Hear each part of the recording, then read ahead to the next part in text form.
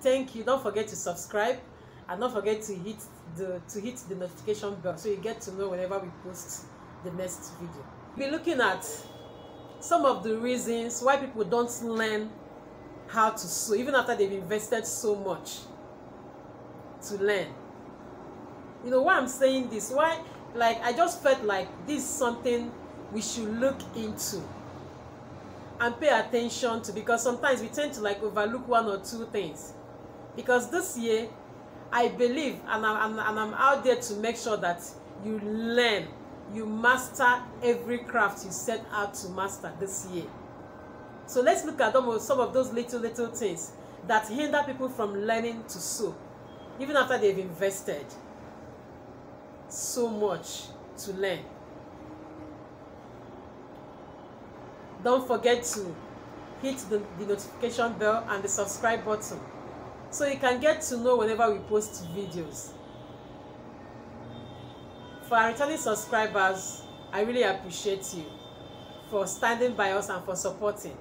Don't forget to share this channel. Don't forget to share our videos to every fashion lover, every fashionista, every fashionpreneur, every tailor, every designer, every person that wears clothes you know. Share our channel with them so they get to see our videos. We really want this channel to be very, very interactive. We want to add value. We want to give out, and we want people to learn. So for today, let's look at some of those reasons why people don't really learn. One reason why people don't learn how to sew, even after they've invested so much, is because they underestimate this craft. Yes. You know, when you see someone that has mastered this craft on the machine, doing his or her thing, you feel like, wow, it's so easy. Or you see some people that want to probably sew and they be like, is it not, I just want to make this dress, just run it for me. It's just, then the person signs up to learn how to sew. You get on board, you now find out that, man, this is really not as easy as I thought. So one reason why people don't learn, even after they've invested, is because they underestimate this craft. It's good you just, I think it's better to be in a place of believing that I really want to learn this, and I'm not expecting it to be that easy. I'm willing to put in the work. I'm willing to put in the commitment it requires. So in that case, when you come, you just know that I'm not expecting it to be easy, but I'm so prepared for it. Reason number 2 why people don't learn how to sew is the fact that, let me put it this way.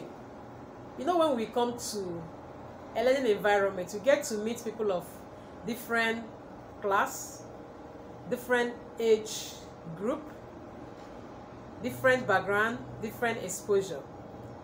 But then one common thing that has brought every person together is the fact that we all want to learn this craft. So a situation whereby someone feels like, no, like we are not on the same level, are you getting? So I don't think we can probably learn together. Because one thing I have observed in our fashion space is the fact that people are not just, they don't just come to learn and go. They always have these interactions, discussion, do you get communication? And I actually love it, because I believe that aside learning how to sew, there are so many other things we can learn from one another. We can learn about life, we can learn about marriage, we can learn about relationship, and even running other businesses from one another. I've seen that a whole lot. Do you get? So, and I observe that people that tend to interact with one another in a particular class, they tend to learn more, because the way A understands might be different from the way B understands. And even when the instructor is not there, people can interact together in their class. The person that understood more explaining to the other people, and before you know it, before the next class, every person is more like on the same page. So one reason why people don't learn is because some group of persons have felt like, no, we are not on the same level. Do you get? Like, I know tailoring brought us together, but babe, we are not on the same level. So when somebody is like so up there, to now like calm down and learn this thing, you'll be looking for that motivation, and you will not probably see it, because you just find out that you don't really have good interpersonal relationship, because you are busy thinking about your status. See, ba. Reason number 3 why people don't learn how to sew, even after they've invested so much, is not feeling like you are good enough. You know, for someone that maybe the class, they've taught a particular topic the first time, the second time, the third time, and you are still not understanding. I tend to see people feeling like, am I really that dullard? Am I really dull?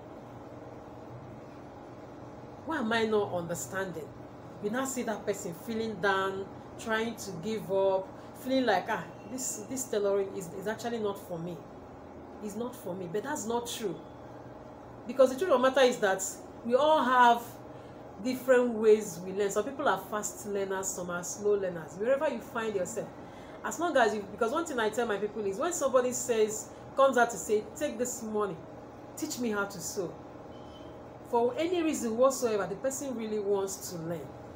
I know when we come on board, we now find out that maybe the challenges, the difficulty, not understanding it so fast, you now start feeling down, feeling bad, feeling not so good with yourself.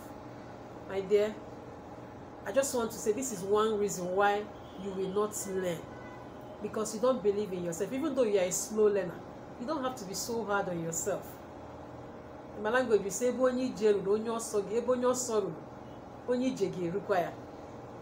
so take your time, believe in yourself, keep pushing, keep trying. You will definitely learn, and you'll be proud of yourself, how far you've come. So this year, make sure you don't give up on yourself. Number 4, why people don't learn how to sew, even after they've invested so much, is the fact that, how do I put this now? Yeah, I tell people that if I teach you probably how to make a circle skirt, making just one is not good enough. Yeah, the assignment might be like, just make a pencil skirt, maybe a circle skirt for yourself.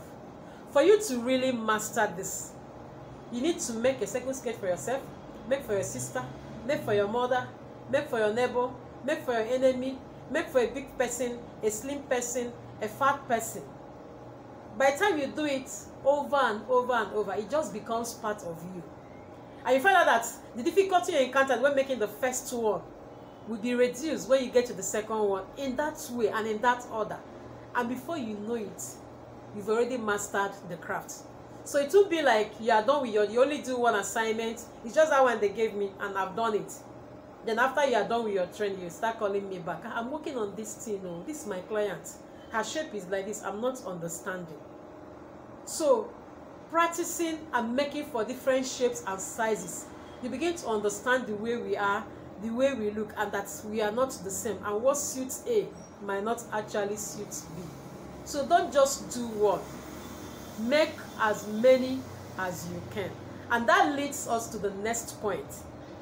When some people feel like, no, I don't have fabric to practice.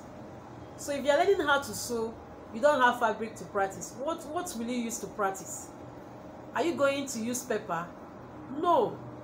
You need to have your fabrics. You need to always have them on ground. Thank God, I mean, there are cheaper fabrics now. You don't have to really use expensive fabrics.